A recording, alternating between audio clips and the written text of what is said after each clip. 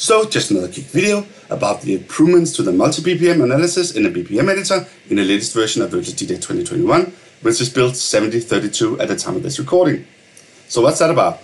Well, as you probably know, in all DJ software, the BPM is important because that's what you use for synchrony, that's what you use for any kind of assisted mixing or any type of BPM aligned effects. All that kind of stuff. So BPMs are important, but normally there's only one BPM on a track. So that's all good and fine, and that's the one in here, and it's just ready to be used right after it's analyzed. We have the BPMs, but some tracks have more than one BPM. So for instance, this track that I've created, it climbs from 105 to 116 BPMs during the breakdown. So let me try loading that track and click it a little bit. You can see it's 116, 116, 116. So Virtual DJ doesn't know that it has multiple BPMs. So that we can tell it in the BPM editor. So if I go into the BPM editor here, it has a few features, like it can half or double the BPM. That's probably the most commonly used feature when the BPM has been detected wrongly. It also has variable BPMs where you can set anchors and do your bit grading and stuff like that.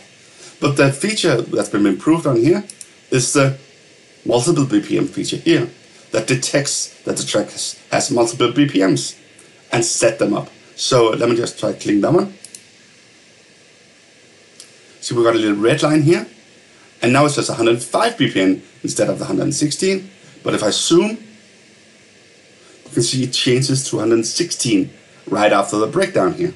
So it's detected that it got a secondary BPM right here. So that's great. That's the multi-BPM feature.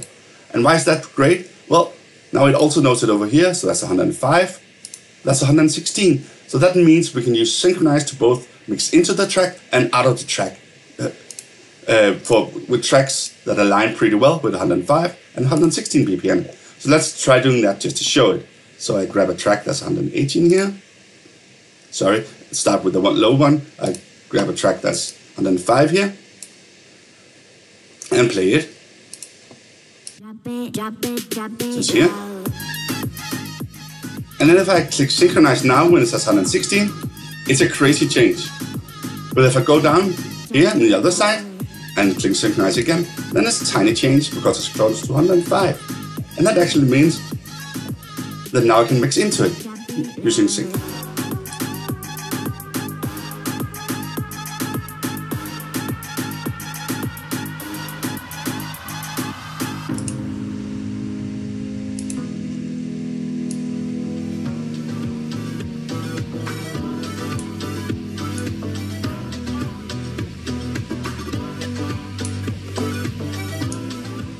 Turn the volume down a bit so you can hear me. And then if we will let it play to the other side of the climb here, we can actually mix into the next track, which is gonna be this one, maybe, 118 BPM.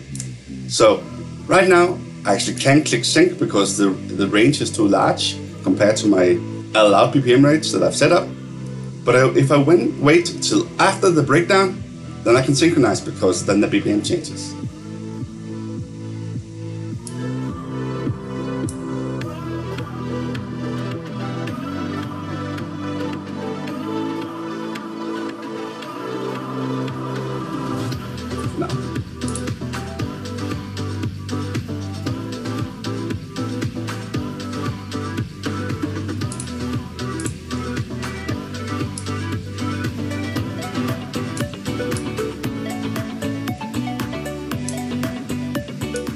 So like that.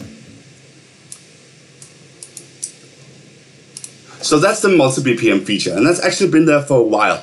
But it used to be that this thing had to be for an entire minute that the change was there for the multi-BPM analysis to work. So it has to be kind of big changes, and it had to last for a long time. Now it's become a lot more fine-grained, and that means you can use it for other types of tracks, like maybe someone that has BPMs that are just a little variable in different places of the track. And the idea is still the same, so you can use synchronize and other BPM assisted features with the track, even though it has multiple BPMs built into it. So if I, for instance, load 9 to 5 by Dolly Parton here, that's detected at 105 BPM basically.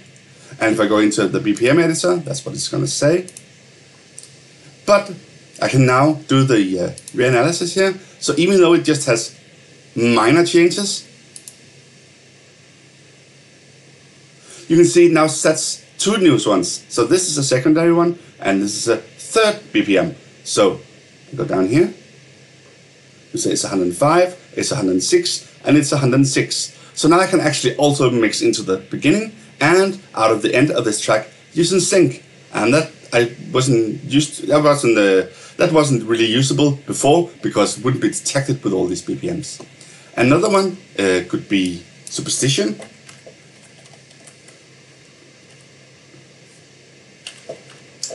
By Stevie Wonder.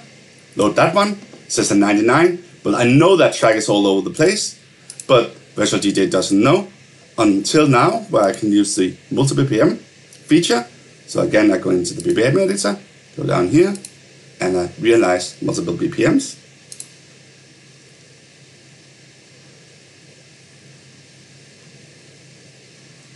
So now you can see there's actually a lot of them.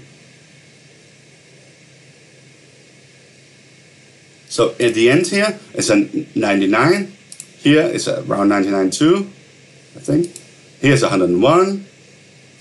Here's 100, and so on and so forth. Just zoom out so it's easier to see all these different BPMs. So now you can use sync to make something like this.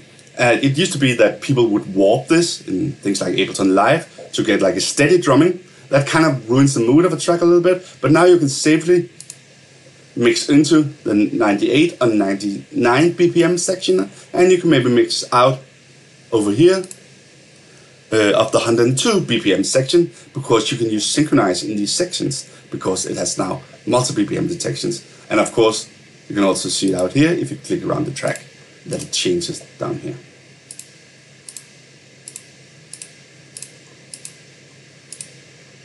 So that's pretty cool, and I'm pretty sure I'm going to use that quite a lot in the future. So that's the improved multi-BPM analysis in the BPM editor in the latest version of Virtual DJ 2021.